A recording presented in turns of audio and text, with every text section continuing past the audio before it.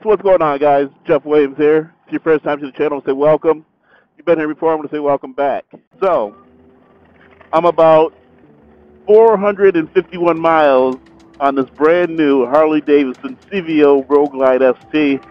All those miles were mine. It had just under a mile when I got it. Very, very happy with this. It was the first 400 miles, 450 miles. It's been fantastic.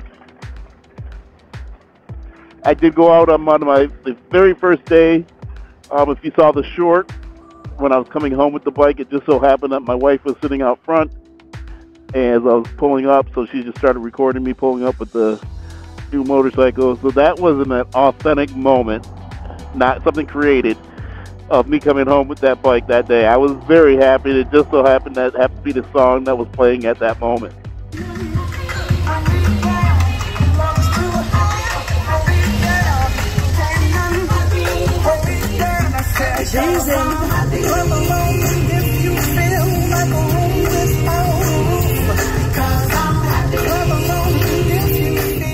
I got to try out all the modes on my way coming home from Jamestown.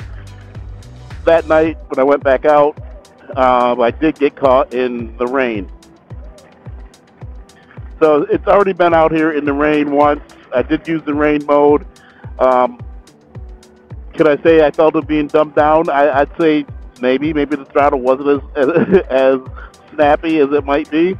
I appreciate the mode to being there, so that I didn't have to really, not that I don't have to think as much, but knowing I have that assistance, I'll put it like that. So I do appreciate that a lot.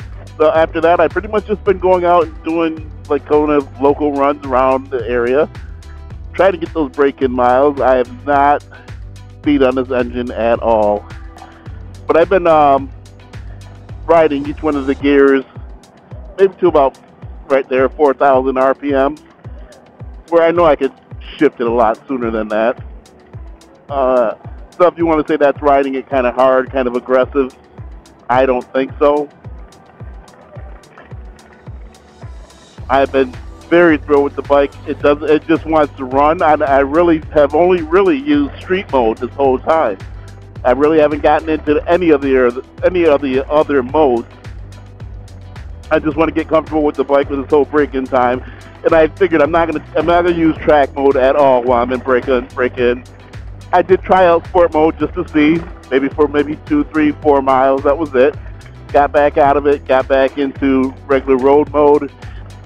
Yeah, she's been running great. I've had no issues. I've recently put on the Tab Performance mufflers, slip-on mufflers with the zombie baffles. Absolutely love that. And then I added these heat deflectors a couple days ago as well. So there's see, most of that ride right there, as I was talking, I was between 58 and 60 miles an hour, and I'm hoping that you could hear me fine. I was not yelling. Again, I was talking at a normal pace. I want to give you, maybe a 70 or 80, but I really haven't had a good stretch of road to open this up just yet. Not the stretch of road like I want. This was, typically I would do it right here, but I see the car up front. I want to make it so it's not any risk to free or myself or the driver of that car. 60, but here's an opportunity.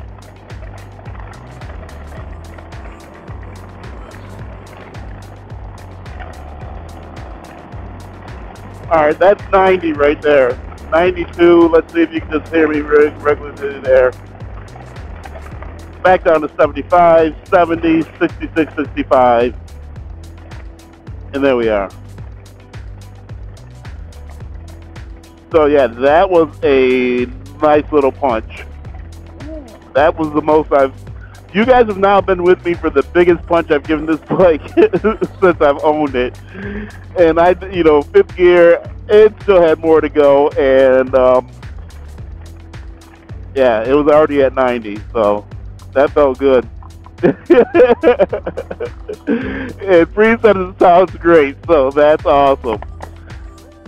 Yeah, this bike is You know what? I gotta say, it's like my CBR and my Victory Hammer got together and said, you know, let's give them both of what we have to offer. My CBR says, I got the speed, man. I got the speed, and the Victory Hammer says, I got the style.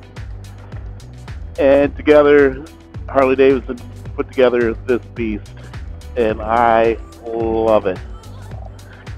Normally, when I get inside this helmet, normally I'm not even inside of the helmet, so this is a real big throwback. The only time I'd really wear this full-face helmet is when I was jumping on the CBR, and me jumping on the CBR was very rare because I was always jumping on the Harley. I did enjoy getting back out on the Victory Hammer. That is a great ride. I love the look of that bike as well. The thing with the Victory Hammer, it just doesn't have storage. There's no storage, so if you want to bring anything, you got to be able to fit it in your pocket or put it in a backpack. Those are your options. So I like that bike for, you know, we're just going to shoot around town. This is fantastic. Well, that's what this bike can do too, and it's because it is lightweight. It's pretty much it's a little heavier than the Victory Hammer, which you got to expect to have saddlebags to begin with. So it's a little bit. It's got a whole front fairing, and those things right there add a lot of weight as compared to the Victory Hammer, which is just a headlight sitting there and frame and engine. That's it. You know, tires. So yeah, this is heavier, but it's very nimble still. I mean, this bike is very nimble. I've noticed that taking corners, I haven't been real aggressive with them yet. I'm thinking that you can even still see the little nubbies on the tires right now. This bike, I mean, and I understand why everything the way it is. This is made for, you know, they took the racetrack bike and brought it to the regular consumer. Like they don't need those speakers up front. That's just extra weight to them.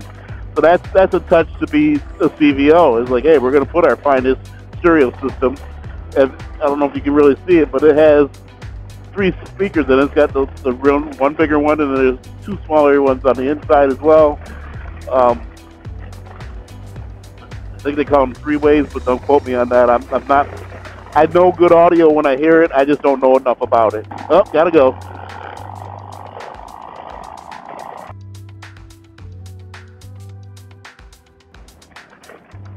Breeze feeling froggy.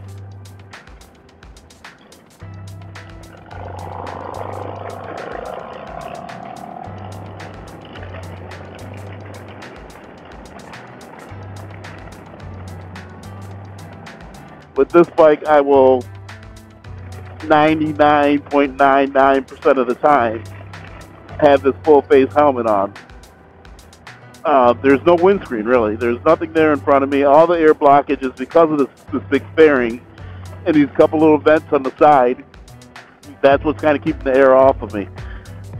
This is just all air coming straight in, and it's not really air hitting me perfectly because, I mean, honestly, right here I don't feel any air. I feel it right here. So right around where my head would be is where I would start to feel it. But any bugs that come through here or rocks or debris off the road, my other one has a windshield that's a lot higher, and it's going to hit the windshield before it gets to me.